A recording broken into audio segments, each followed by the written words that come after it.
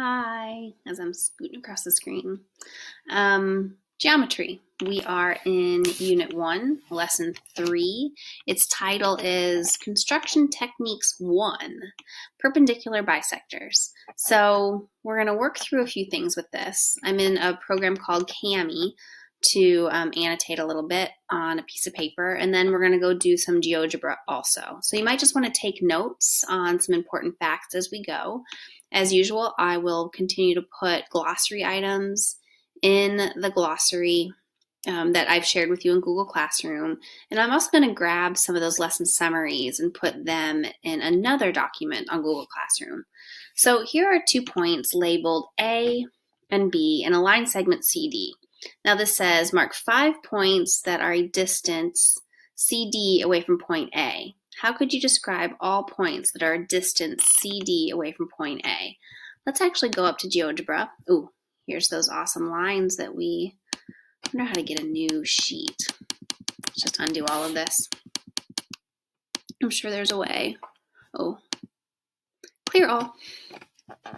I don't want to save. Okay, so what we had there was a segment. 1 second. Nope. I just want to relabel this. Oh, for goodness sakes. Let's just pause that. All right, I'm going back here. It says to mark 5 points that are a distance CD away from point A. Okay, so I'm going to do that. Let's see. Nope. Going back here. So I just want a point. The only way I can do that, if I want to make a point CD distance away from point A, it's going to make a circle around A. Okay, it's like I just told you the ending to the movie. If I do the same thing, I need to make points CD distance around B, it's going to make a circle around B. Like there's no other way for me to, let's see, center and radius. I don't know. No, I need to do a compass. So I'm going to measure CD first, and I'm going to go over here and put it on A. That means that if I were to make points around here, they would all be the same radius as the length of CD. 1, 2, 3, 4, 5. And I can do the same thing around point B. So I want something this distance, the distance of CD, but I'm going to put it at B. And the instructions told me to put 5 points around it. And if I put 5 points around it, then I would be able to draw a circle, right? Those 5 points are going to give me all the necessary tools to draw a circle. 5 points would give me, it's still going to look like a football for me if I try to draw it by hand. So mark 5 points that are distance CD away from point A. How could you describe all points that are a distance CD away from point A? It's a circle. Number 2, mark 5 points that are a distance CD away from point B. How would you describe all the points that are a distance CD away from point B? It's a circle. In a different color, mark all the points that are a distance CD away from both A and B at the same time. So if we go over here, I want something that is the same distance from A and B. So if I went from point A to point B, that's a certain distance, but this distance isn't the same as the radius. Okay, the radius from A to the outside of my circle. So A to the outside of my circle, all the way around. But I want from A to the outside of my circle to be the same as B to the outside of the circle. The only place that is right there at that intersection. Let me find that intersection button that I always have a hard time. So if I want the intersection of this circle and that circle, I'm going to get this point O and point P. It's the intersection of both circles. So the distance from A to O, I did this segment, A to O is the same as B to O. A to P is the same as B to P because they are the radius of the circle. Therefore, by definition, they're the same distance, the same length. They're congruent. Whew. Moving on. All right, so the human perpendicular bisector. Let's talk about the word perpendicular. If we remember, actually I'm going to go into here, sorry. Perpendicular. The word perpendicular means two things that cross each other at 90-degree angles. How we draw it, if I got two line segments that cross each other, I usually put a little square there, and that means perpendicular. So the definition of perpendicular, two line segments that cross each other at a 90-degree angle. Now what's the word bisector mean? Bisector means cut into two equal pieces. Okay, is that how you spell pieces? Oh yeah, that's how you spell pieces. So bisector means I'm going to take something and cut it into two equal pieces. So if I have a line segment and I take something and I cut it perpendicularly, that means that this segment and this segment are equal measure. They're congruent. And those little things I drew are called tick marks. That means congruent. So from, let's say, A to B, and then from B to C, those are equal. So I can say that segment AB, which I would draw it like that, is congruent to segment BC. Same measurement. Okay, that's an R. Now go back to the question. We can't do this one. Your teacher will mark points A and B on the floor. Decide where to stand so that you are the same distance from point A as you are from point B. So let's, I don't know if I have any more room on this paper. Okay, so let me do something, because there's one more thing I want to teach you about this, and I did not use my paper well. I did not plan out my board use very well. So teacher will mark points A, pretend we're on the floor, and point B on the floor.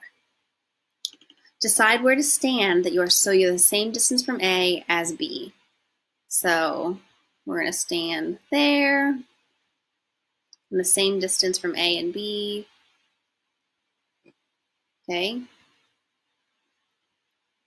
That means my distance from this person to A and this person to B are equal. Okay, the distance from this person to A and that person to B are equal, but not equal to the first two. So two tick marks means that those two segments are equal to each other, but not equal to the things with one tick mark, right? Okay, 3 tick marks. And what I've done here is, if I have a segment AB, I did a perpendicular bisector. So anybody on that line is equal distance from A as it is to B. Cool. I'm going to take a few notes on perpendicular bisector. Moving on. How well can you slice it? Use the tools available to find the perpendicular bisector of segment PQ. After coming up with a method, make a copy of segment PQ on tracing paper and look for another method to find its perpendicular bisector. So what we're going to do in GeoGebra in just a moment is, if I want a perpendicular bisector of PQ, I need to find things that are equal distance away from P and equal distance away from Q, which we kind of did right here. So if I did, let's say, let's just make, well, no, segment AB. Okay, if I wanted the perpendicular bisector of segment AB, we know that point O is equal distance from A as it is from B. We know that point P is equal distance A as it is from B. So if I make a line through O And P, I know that I have cut AB. Let's see. I've cut AB. I can never find that intersection tool. It's going to be my laughing stock. AQ and QB are equal measures, okay? Because it's a perpendicular bisector. In fact, I'm pretty sure I can measure this angle.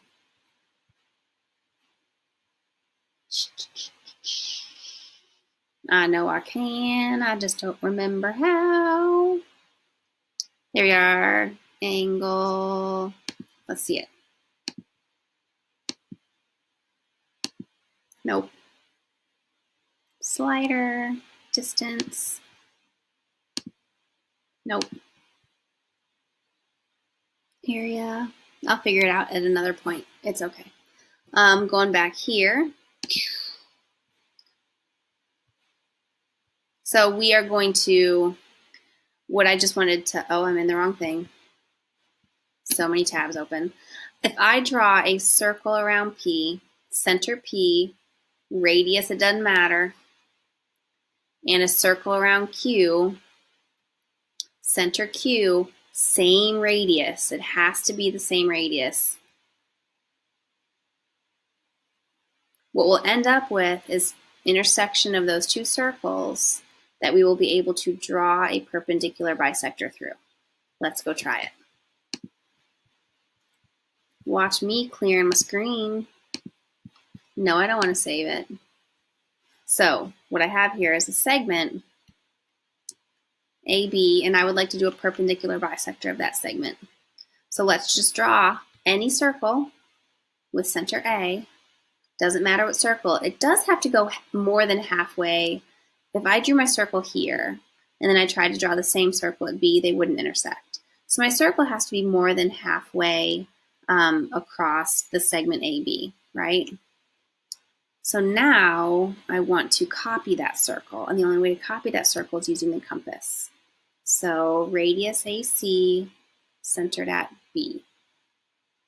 Now I would like to write my intersections. So I'm going to intersect this circle and that circle, and that means that I will be able to draw a line through ED, and that line is perpendicular to AB, and it bisects it. Let's see if I can show you. I'm going to try one more time. This is the last part of this lesson, so I can take a second. So I'm going to do the intersection of that line and that segment. And then I would like to measure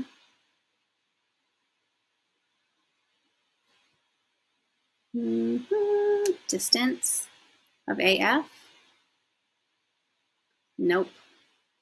Distance of, if I do a segment from A to F, another segment from F to B, maybe I can measure them now. Just, oops, nope, nope, we don't want that. Distance. It's not going to let me. Nope. Okay, it's fine. What we do have there is, my screen's getting confused.